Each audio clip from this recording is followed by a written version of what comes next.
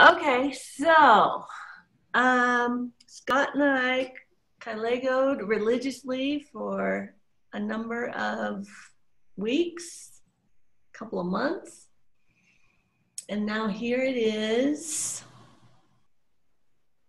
Let's see, October. Joseph has moved to Fort Collins. He's starting his first semester at a new school, and his friend decided to go with him, so he's got a roommate that he knows, and so that made it easier for both of them.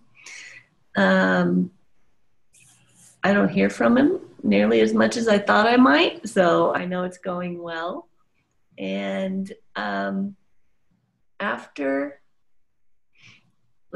my brother came to visit, it was like a mark of old and new. He was like the marker. And when I waved goodbye to him, said, I love you, I was saying goodbye to the old reality. Not that he won't be around or my family won't be around, but I was able to differentiate myself from that old reality.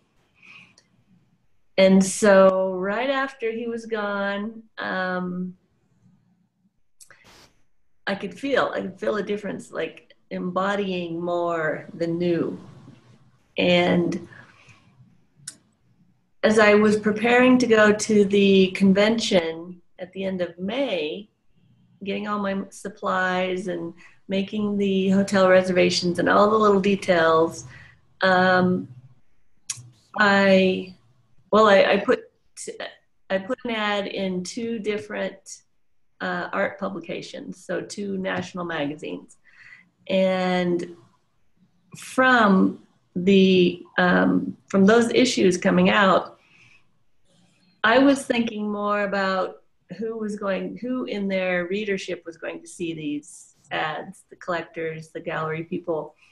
But actually, the editors of both companies, they went to look at my website and they saw this screenplays, what's that? And they looked at the screenplay website, and that prompted them to want to write a feature on me, because that's something that they haven't covered before, and an artist screenwriter. So that made them really curious. And so now I have one coming out at the end of this year and one for next year. And so that happened before even that got scheduled before the convention came about. And so I knew that was happening. And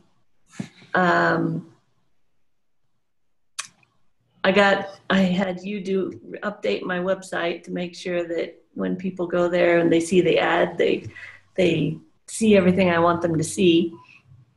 So we got that done before the convention and before those issues came out. And Scott and I had Kylegoed about the convention, and that it was almost like writing the script and handing it out when I got there, and everybody played their parts. And it was just, it became nothing about the accomplishment. It was just about the fascination of what you can do with your soul and your spirit, and the security or certainty that you can live each day with, that the natural order of things are just as certain as the sun coming up tomorrow and every other day. And once you realize that, it's just a whole different way of living on the planet and in the spirit world. And that's what it all became about. It wasn't about the accomplishment or the money or any of the things that were coming in. All of those, the people calling, the collectors wanting paintings, the energy that brought to me to do more paintings, the all of that is just the natural flow of things. And I realized somewhere in there, oh, I don't have to sell everything before I can make new paintings. I can do it all together as I feel like doing.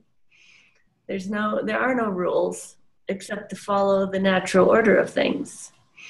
And so it's like a whole different future that I'm looking at. And Scott and I had talked about wanting people to join us in this whole thing. Like Lola wants to join me right now.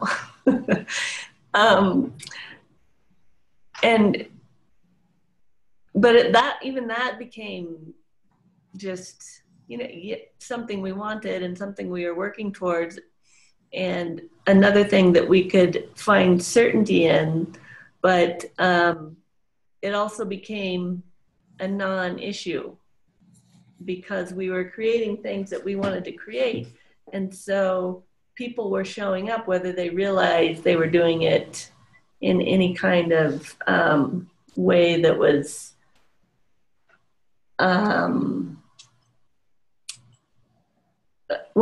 that was part of the natural order of things. And so there was like I can feel the real possibility of going, oh, I know how to do this and have power and I can make people do things, but and where a person could take that, but I could feel also that the power would just shut off if you used it unethically. So it was all about the feeling and the desire behind it, the intention behind it.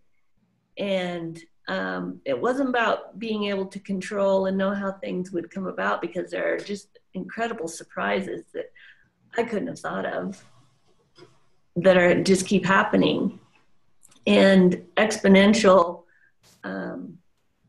results from the thing that I could see. And then all of these other events spoke off of it. But now I am realizing more. I'm able to see the cause and effect more thoroughly than I could before.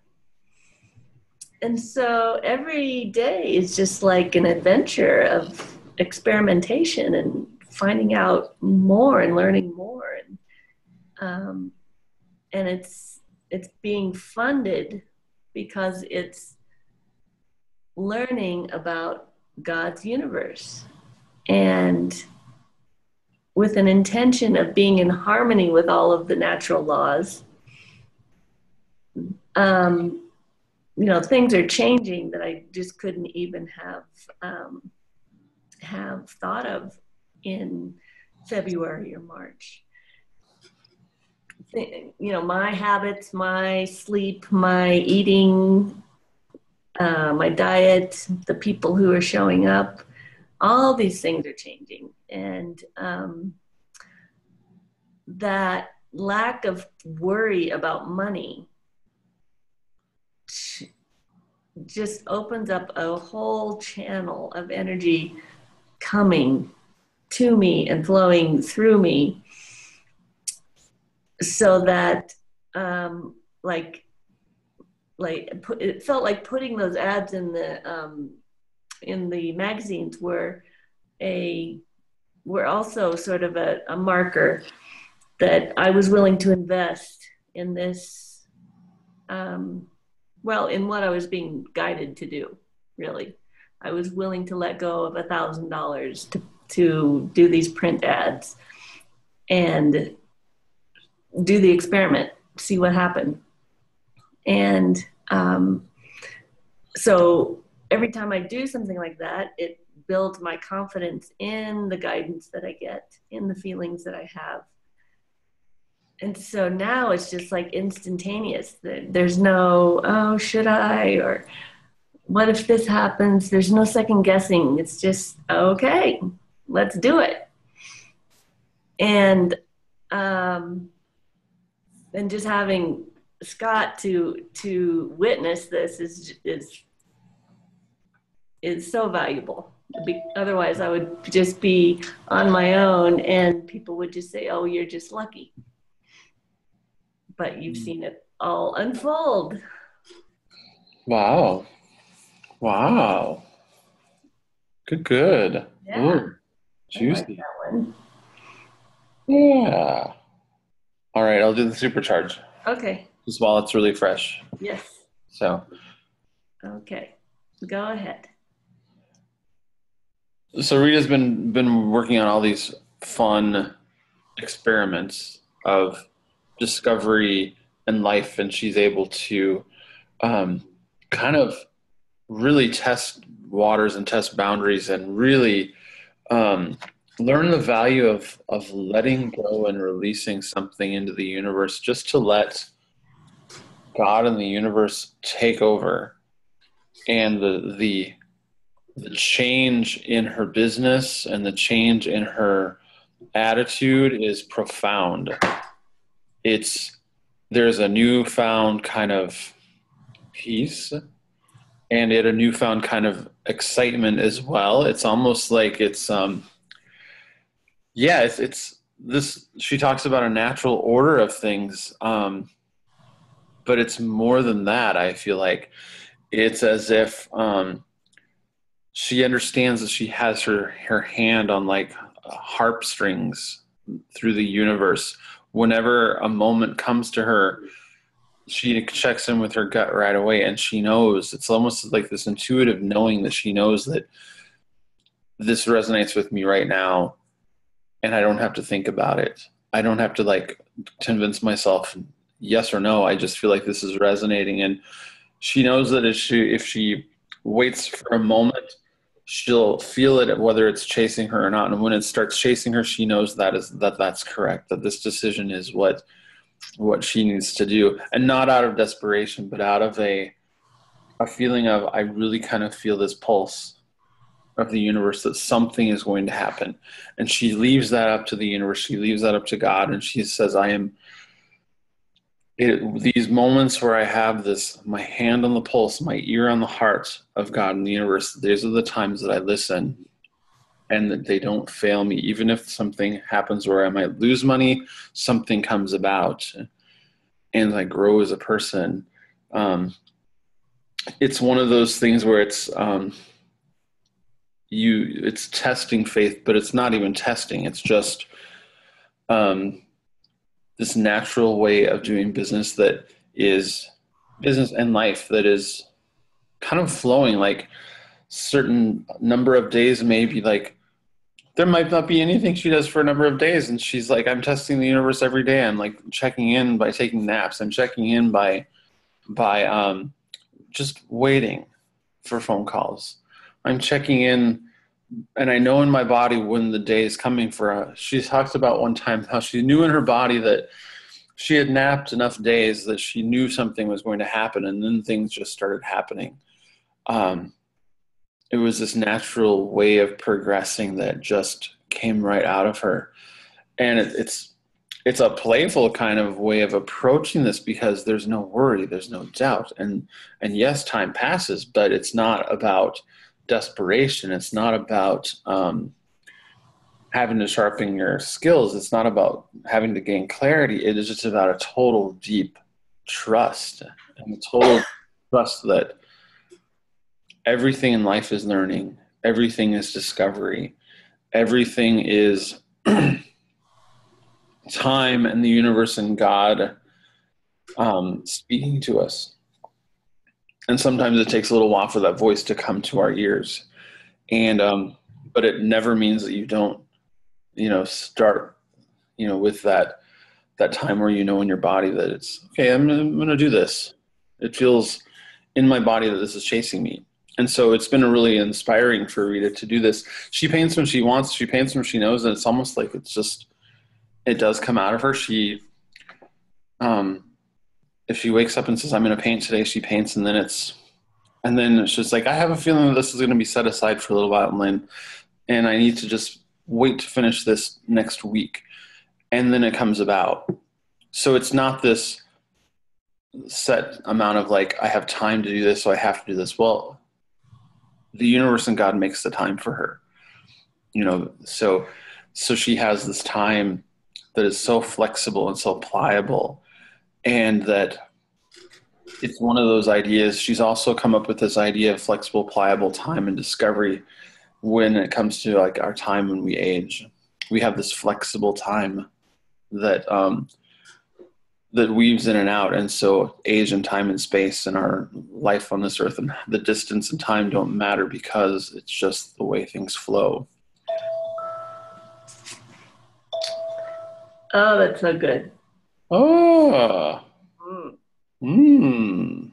Got a kitty who can feel it. She oh, wants to good, get on it. good. Oh, yeah. Ah, Yeah, all right. everything you said. I like these days where we do this because it's just. Mhm. Mm-hmm. Yeah. Mm, We're definitely tapping into something. yes. Well, good. Mm. Well, Do you mm, want to talk about yours, or do you want me to go and we'll just talk about your stuff and we'll. are you ready to go? Yeah. Yeah. Okay, let's do it. All right.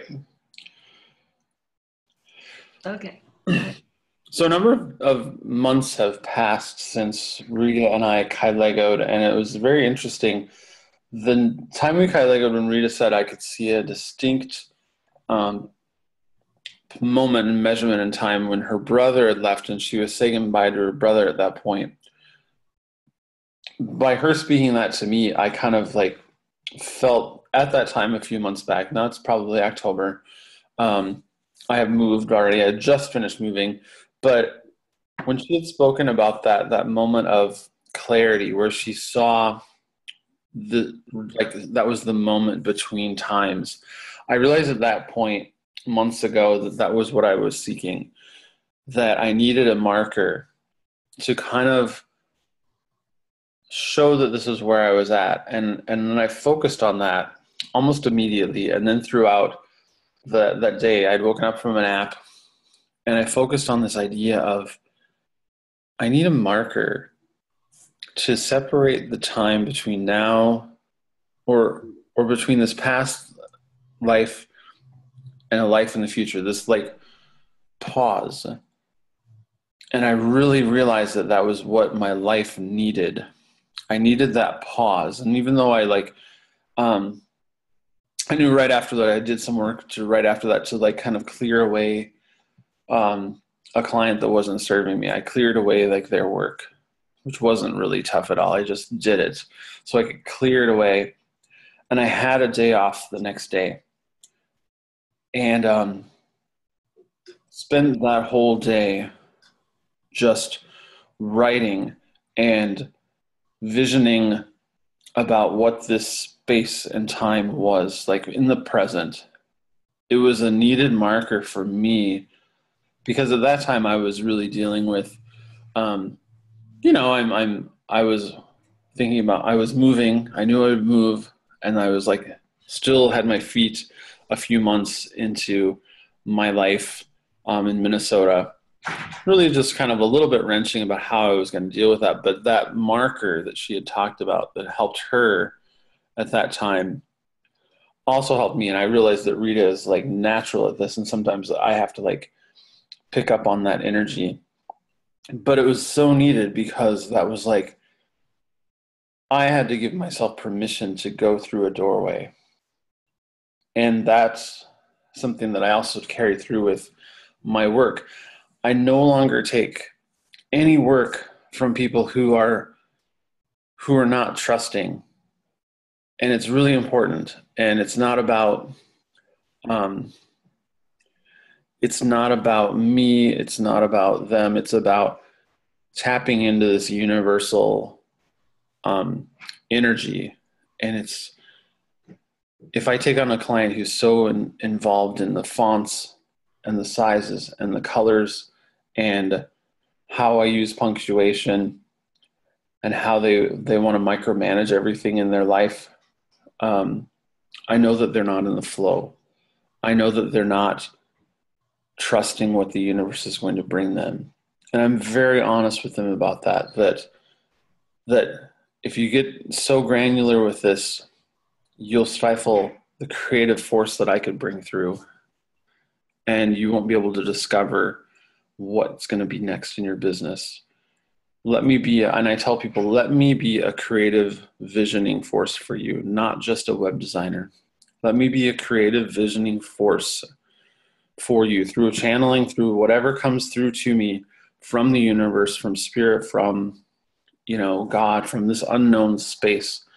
And let me tap into that, and let's see where it goes for you.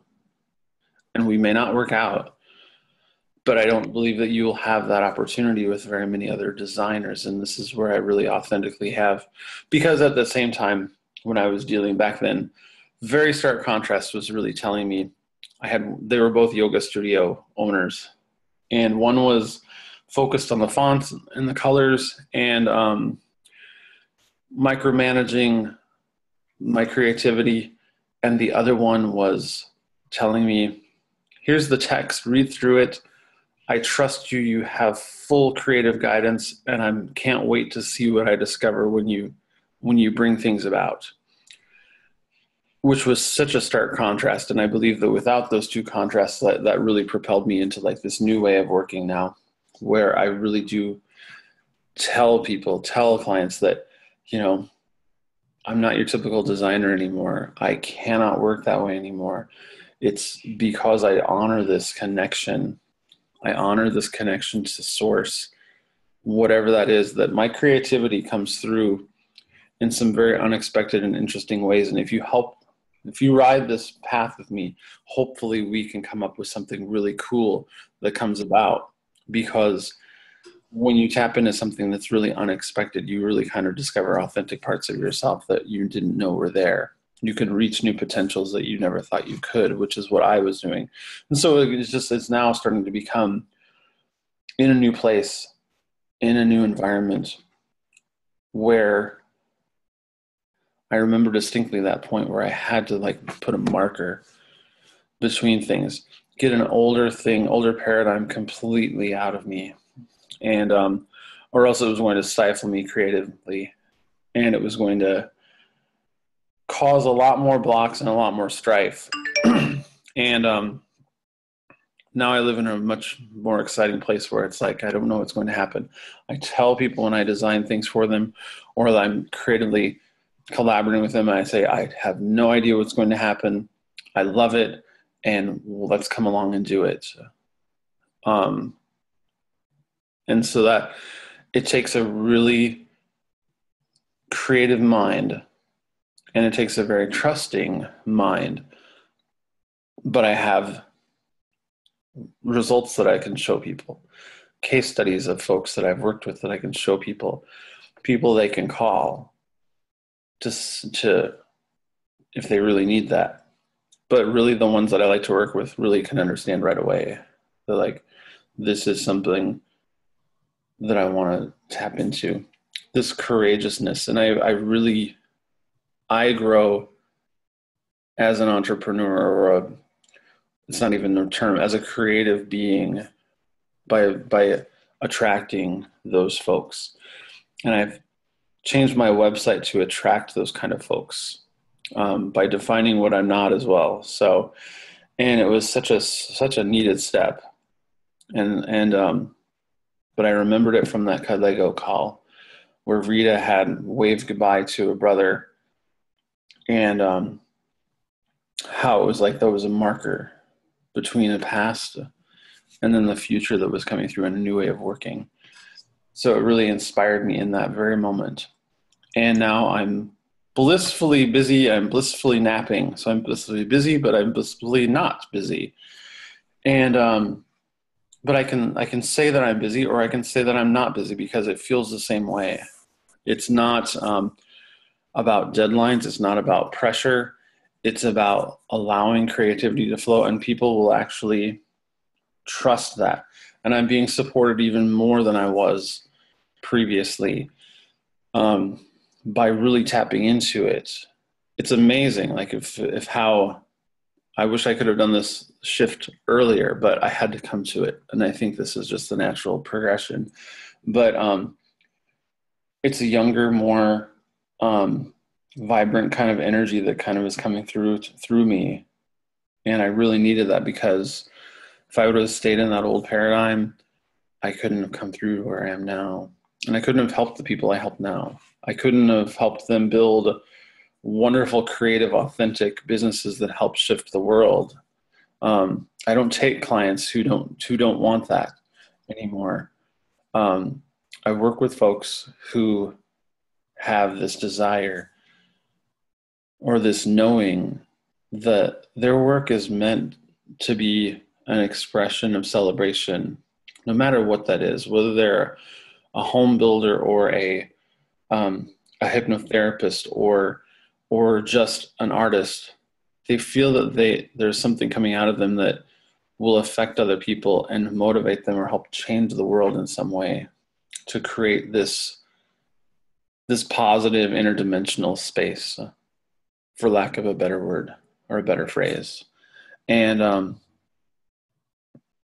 it's not so tough anymore to turn people down and say, well, I don't know if we'll resonate well because of this, but I have a few folks that I can put your way. And I've had one person come to me after that and it's like, okay, you're right, I'm ready.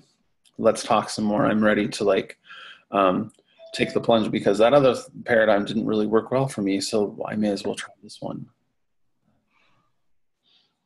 Yeah, you had a lot of good little key words in there that I think you'll notice when you listen to this again. The things that we know. It's amazing.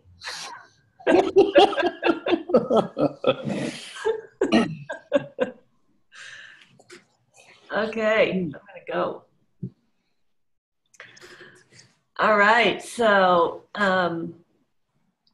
my crazy brother showing up just in the middle of the night. I always knew he had a goodness in him, even though he's just a madman. He marked maybe it was something going on in the planets and the universe, an energetic shift, and he was just like the delivery guy that came to us and showed us that this is the day. And so I watched Scott pick up on that and just change everything. Things you've been talking about for a while, but it all just became more concrete, but energetic at the same time, which was a really interesting thing to watch you embody. That bringing people to your business, not just for the sake of funding you and your business, but for the exponential result coming off of you working with them to create incredible sites that they trusted you to come up with, and the impact it had on their business and the people who did business with them. And you had talked about kind of feeling out on your own in this whole shifting of how things work, how the world works, how business works, and wanting a community of some sort. And it just started unfolding naturally with you really going with the feeling you had about clients coming to you. And we all give off clues all the time, and you could tell now, you can tell instantly if somebody's a micromanager, if they're going to trust you, and that means that they can trust what kind of gifts are coming from the universe at all times. So when you explain that to your new clients, they feel the certainty that you feel, and their businesses a lot of times just start expanding even before their new website comes out, because of the conversation that they've had just about designing their new website. And they trust you to be that creative visioning force. And it's increasing the courage of the people that you work with. It's not even courage for you anymore. It's just natural to trust what is coming through you, rather than being concerned about next month's bills or getting enough clients or chasing anybody. You know it's coming because you are trusting that you are a creative visioning force. And it's not just in the websites that you create, it's everything. It's almost like everything you do is creating a website in a way, because everything you do is going to have some sort of connection to other people. They're going to be well, it's not even finding it, it's just you're sort of feeling where the links are between what you do right now. Go play tennis. The person you play tennis against, you feel that there's a link there that's going to be either open or not. And you can kind of decide whether or not you want to make that an active link or not. So because of your website understanding, you're seeing reality in a whole different way.